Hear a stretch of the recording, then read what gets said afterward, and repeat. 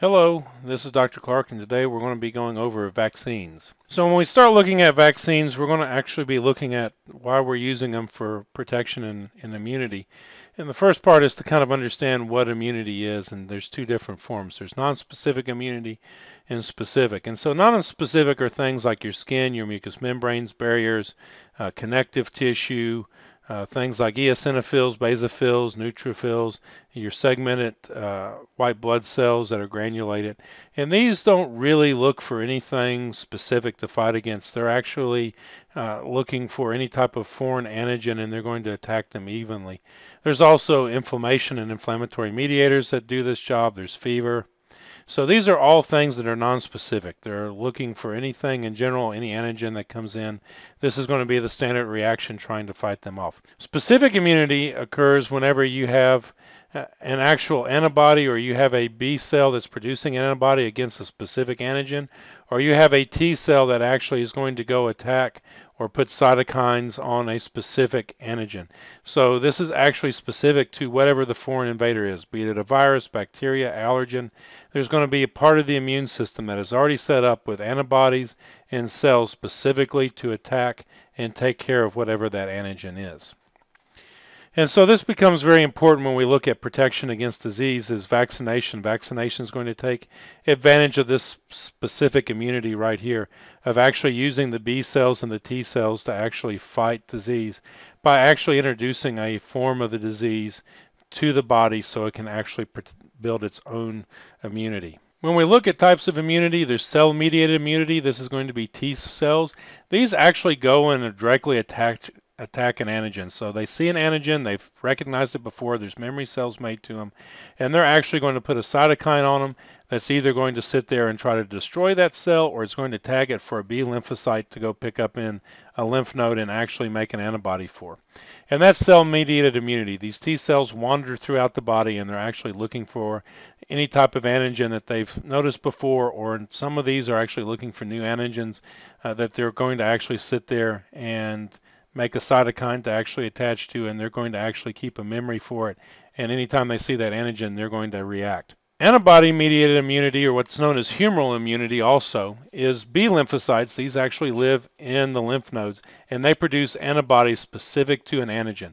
So when they see an antigen, they're going to make an antibody, and those antibodies are going to be released into the bloodstream and are going to circulate throughout the body and are actually going to attack that specific antigen anytime they see them. And so these different antibodies are things like IgG, IgM, IgE, IgD, IgA. So all these different Igs that you've heard of immunoglobulins are going to be produced by the B cells. And these B cells are very specific on what antigens they actually make antibodies against. And they also have memory. And so the thing about cells with memory, be it cellular with T cells or B cells, is that they're actually able to clone themselves. And so in the case of T cells, they're able to make more T cells to fight that specific antigen. In the case of B cells, they're able to clone themselves and make more B cells in order to make more antibodies to actually fight that antigen. When we look at specific immunity, there's going to be really two different forms, and one of these forms we're going to break down into two subforms of it. The first one we're going to look at is actually the one in the middle, is passive immunity. So this is actually like when a newborn actually gets the colostrum and the antibodies from its mother after birth. And so this is actually passed on from one animal to another. Another form of this is us actually giving plasma or an antiserum from one animal that's been exposed to an antigen to another animal that has not been exposed to it, and to treat disease that way. And so that's passive immunity. So the body's immune system is not actively involved. It's relying on another animal's immune system to actually make the antibodies for it. Active immunity actually arises from the body whenever it encounters an antigen. And so in the case of this is when you're going to have something like a T cell actually see an antigen, mark it, or make an immunity to it and recognize it. And then you're going to actually have B cells also recognize it, and they're actually going to sit there and start making antibodies specifically against that antigen. And so this is active immunity. The body's immune system, those B and T cells, are actively involved. There's natural immunity, so this actually comes from things such as normal biological experiences, so like you getting a cold and actually making antibodies against the cold. or getting some other type of infection, and your body actually makes antibodies from that natural infection. The other form we have is artificial immunity, and so artificial immunity is actually vaccination. It's actually us introducing the disease to the animal, and that introduction of the disease through a controlled method actually creates immunity for the animal through active immunity. So we're going to actually put a killed form of a virus or a modified form of a virus or a bacteria into the body, and the body's active immunity, those B and T cells, are actually going to start making antibodies against it and making T cells to actually go and fight it anytime that it actually sees that antigen again. So when we look at vaccines, vaccines are made up of either weakened, live, killed microorganisms that have been prepared in such a way as to stimulate the body's immune system, so the immune system can actually make those antibodies and those T cells to actually go and fight it. And so when we look at it, we have several different types of vaccines. And so the first one is inactivated or killed vaccines. And so these are actually microorganisms, viruses, or bacteria or parts of bacteria that have actually been killed and actually been treated to where they will not harm the host or the animal that we're putting the vaccine into. They actually have something called adjuvants in them that actually keep them stable and keep them to where they're not going to degrade. And the thing that the adjuvants do is they actually help to keep everything stabilized with that vaccine. A lot of times when we have vaccination reactions, it's actually to the adjuvants. The main thing about killed vaccines is these are very safe, they're very stable, and they're not going to actually cause a disease in the animals when we use a killed vaccine. The disadvantage is you don't get as strong of an immune response from a killed vaccine, so it requires repeated doses.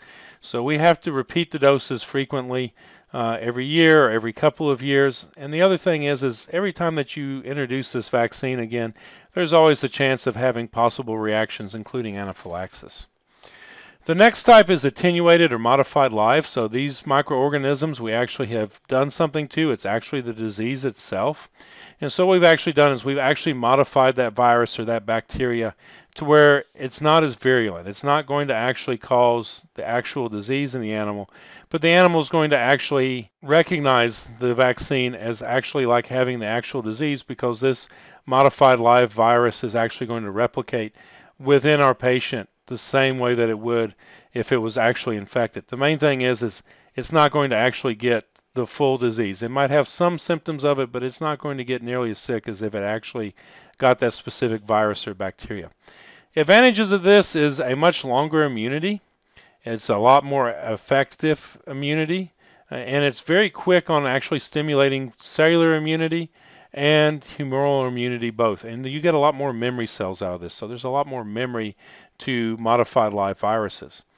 The disadvantage is, first off, we can't give it in pregnant animals because it can possibly cause abortions. It can't produce mild forms of the disease, so you're going to have some transient illness that will come along with this.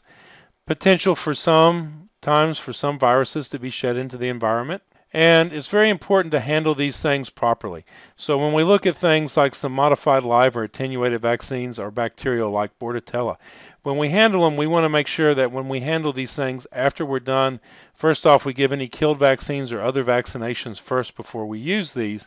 And then second, after we're done handling them, that we wash our hands properly so we don't accidentally put this in another injection, say if it's meant to go in the nose, accidentally underneath the skin, or potentially expose another animal to this modified live virus and cause an illness because maybe it has a weakened immune system. We go to give it a shot of penicillin for it, and now we accidentally introduce this vaccine and we weaken their immune system even more. So handling and storage is very critical with these. We actually use live virus vaccines sometimes. The main one that we use is RB51 for brucellosis. And what we're doing is we're taking a very small number of the microorganisms that actually cause the disease, and we're injecting it into the animal. And the advantage of this is it requires 1 or maybe 2 doses at most. In the case of brucellosis, it's 1. It has a very long lifetime of immunity. It's relatively inexpensive. We don't really have to worry about adjuvants as much. We still use them, but they're not as much. The main problem is that there is virulence, so you have to be very careful handling it. You give them too much, you can cause a full illness in the animal, so we have to be sure that we're giving them the proper dose. Also, it can cause virulence in us. If you accidentally inject yourself with brucellosis vaccine, you can actually get brucellosis. Really new technology out there is the recombinant vaccines, and so these have become really popular. And basically what we're doing, and the one I can explain the best is West Nile virus. We use the canary pox virus to make this recombinant vaccine for horses against West Nile. This is a live virus vaccine, and the way that this actually ends up working is that we take the canary pox virus that causes canary pox in canaries, but will not do anything to a horse, and we actually go back and genetically modify it to remove the outer coating of the actual virus off of there and put back on the virus for West Nile. So the inside of this genetically modified recombinant vaccine ends up being canary pox. So it's not going to cause any disease in the horse, but the outside of it looks exactly like West Nile. And when we introduce it in the body, it works exactly like that modified live we were talking about. It looks and acts and replicates just like the actual disease would, without actually causing it, because the virulent strain on the inside ends up being a non-pathogenic organism. Very few side effects, very effective immunity, variable ways that we can give it, has very long immunity to it. It does cost more because we're using some very fancy technology to do it, but it's worth it for actually the effects that we get out of it. And there's a lot more recombinant vaccines coming onto the market. When we look at adjuvants, some things to know about is that they are used to enhance immune response, and they're also used to stabilize whatever biologic agent that we have in there. And there's 4 different types. And so the first type is depot, the second is particulate, the third is immunostimulatory, and the fourth is mixed. And mixed is either a combination of depot and immunostimulatory or particulate and immunostimulatory. So depot adjuvants are used a lot and very important because they can give a lot longer term immunity, because when you put them in there, they actually keep the antigens from degrading in the patient very fast, so it gives the immune system a lot longer to actually go and look at that virus or that bacteria and actually come up with the antibodies and everything that's needed. So it gives a much longer, prolonged immune response. The downside is that being in that depot in that medicine, you can have prolonged reactions to it, or it's also possible that you can end up having an overstimulation of the immune system because of how long it's there. Particulate adjuvants, these are actually the individual viruses. And the advantage is they're spread over a larger area, so you can actually get a very vigorous, immediate cellular and humoral immunity to it. The downside to particulate adjuvants is they actually break down the body a lot faster compared to the depot. So you don't have as long of immunity, but you actually get a much stronger initial immunity. Immunostimulatory adjuvants, they actually promote cytokine production. So cytokine production in these immunostimulatory adjuvants is very important to actually get the immune system kicked into gear. So cytokines are used whenever you first get a viral infection or a bacterial infection, and what it does is it signals the body's immune system to come to that one spot where that virus or bacteria is. And basically that's what these things do, is they actually sit there with these immunostimulatory, and they're actually going to call the body's whole immune system to the side of that vaccine. So it greatly promotes immunity through doing that. Mixed adjuvants, we're either mixing particulate and immunostimulatory or depot and immunostimulatory. You can't mix particulate and depot because they're kind of different. Depot's all in one spot, it stays in one location. Particulate disperses, so you can't mix those, but you can mix immunostimulatory with a particulate or an immunostimulatory with a depot. And that's what most of our adjuvants do today. In fact, probably 90% of them that we have on the market are actually doing both particulate and immunostimulatory or depot and immunostimulatory. Some other things that we look at are some polynucleotide vaccines that are actually hitting the market. We do this with FIV vaccines in cats, where we're not actually putting the whole virus, because the virus itself would actually end up causing disease or not have a really good immune response. And so we're worried about that lack of either immune response or the potential of actually causing the full disease in in the patient. So what we do is we actually take specific antigens out of a DNA sequence, and we inject those specific antigens, say off of this outer coating of the virus. We'll actually take a segment of that outer coating of that virus and inject it into the animal and actually stimulate their immune system that way to actually recognize that outer coating as an antigen. And so we can select for specific areas of a virus by using this, or a bacteria, and not have to worry about actually causing the disease in the host. Toxoids, these are actually using parts of bacteria toxins or other toxins in the environment, and we can actually give these to animals and stimulate their immune system. They actually, on here it has short duration of effectiveness, and that's not true because tetanus is actually a toxoid and it has a very long duration. And we know this. In people, if you have a first one in a booster, we know it works 20 years. In horses, if you have a first one in a booster, we know it works 10 years. So shorter duration is not correct. But it does contain adjuvants, and so that can cause reactions. And it is very good at producing protection against things like Clostridium tetani, or Clostridium types B, C, and D in sheep and goats. And so these are very important things that we can actually use, or blackleg in cattle, that we use these toxoids, and they actually seem to work for a very long time. Antitoxins, these are not really vaccines, these are serum products. And so we can actually use these in some forms of animals if we're worried about them getting a toxin, to try to neutralize it. So what we've done is we've taken serum from an animal that's been hyperimmune, given a lot of the actual antigen or the toxin. We take some of their serum off, and then we actually go and give it to an animal that's been exposed to that toxin. And that's how antitoxins work. And it's just passive immunity. That's all it is. Some of these things, like they'll talk about antitoxin use in horses. Personally, us in the equine business, we use toxoids because the antitoxin dose is not actually enough to actually prevent tetanus from occurring. So we don't use tetanus antitoxin.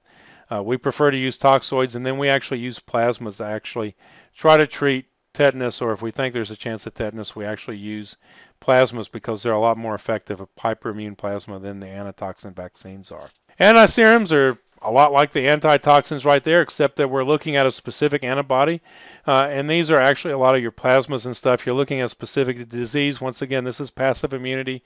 This is not a true vaccine. Basically what we're doing is we're giving quick protection by using another animal's immune system and giving it to this animal that's been exposed to the disease or specifically has the disease. Autogenous vaccines, these are actually vaccines that are actually produced from the animal from a specific disease it has. And a good example of this is pink eye in cattle.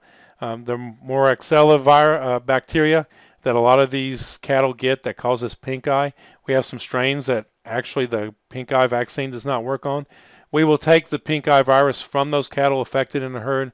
We will actually make an autogenous vaccine, and we will actually inject it into the animal, into the muscle, and get a much stronger stimulation of the immune system to actually take care of that disease. Some different things that we're looking at is some also we're actually looking at synthetic vaccines in the future. Some advantages of synthetic vaccines is the fact that we can sit there and be able to make a lot of our vaccines without having to use natural sources. And so it would greatly reduce on reactions. It would also mean that we could actually keep them stable, potentially at things like room temperature. Types of vaccines, we have multiple antigen vaccines known as polyvalent vaccines.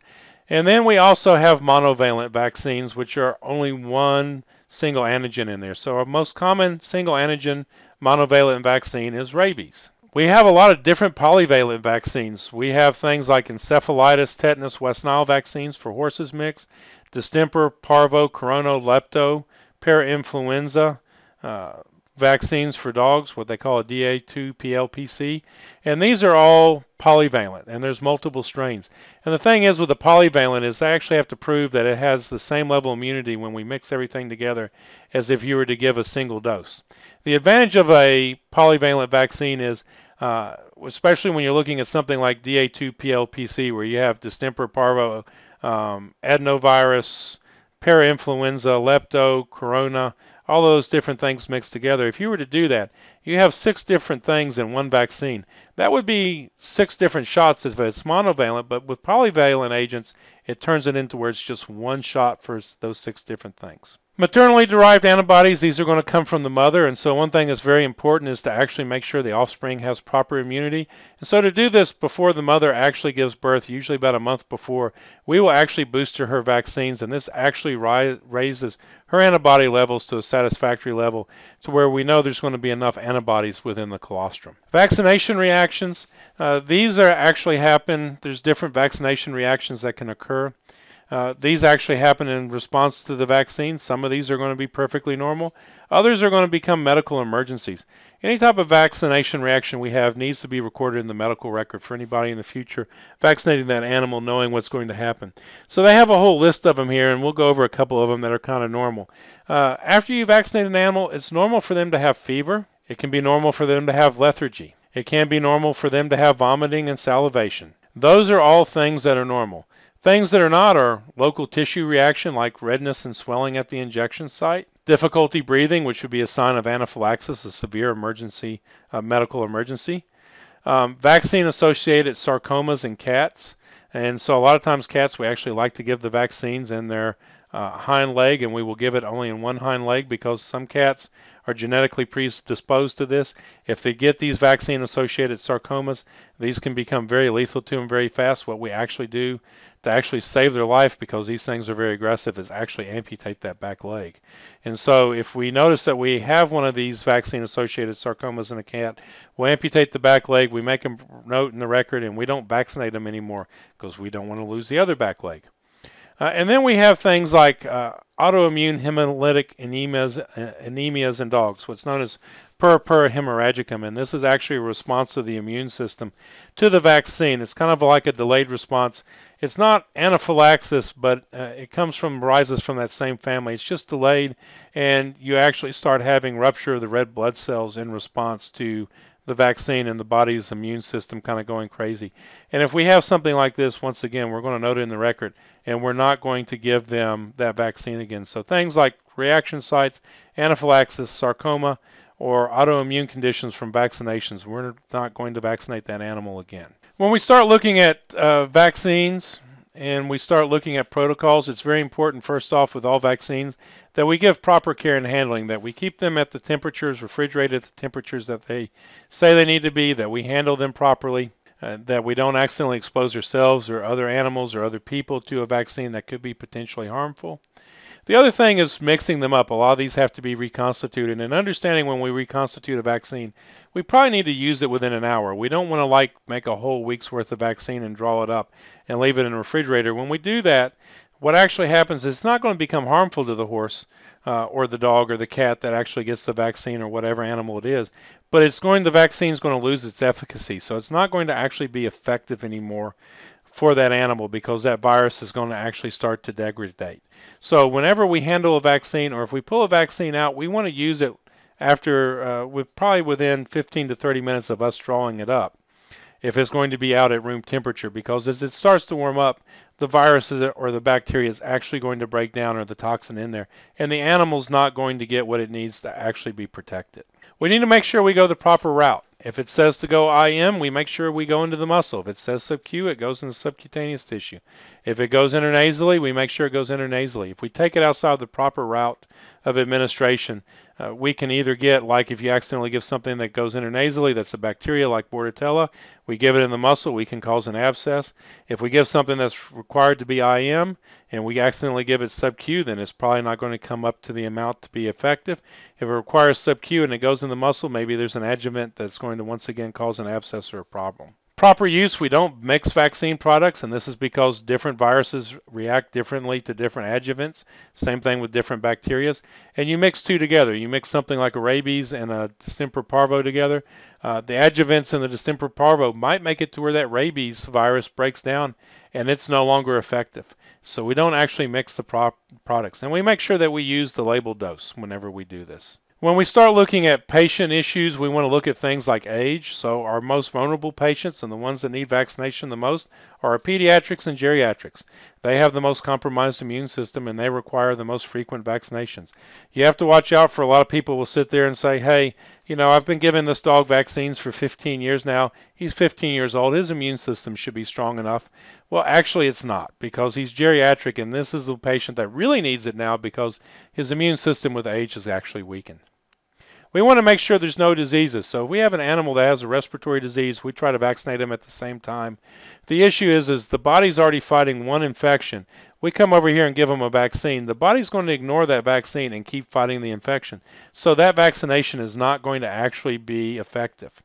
Use of other medications when we do vaccinations, this really comes into using things that we'll learn about later on called corticosteroids, things like dexamethasone or triamcinolone, Vetalog.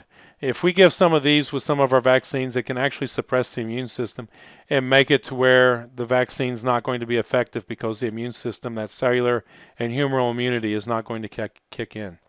Pregnancy, we have to be careful. Once again, remember our modified live and our live viruses can cause abortion in pregnant animals. So therefore, knowing pregnancy is very important. There's some vaccines also that may be killed or recombinant that could potentially cause birth defects. So it's very important to know pregnancy status.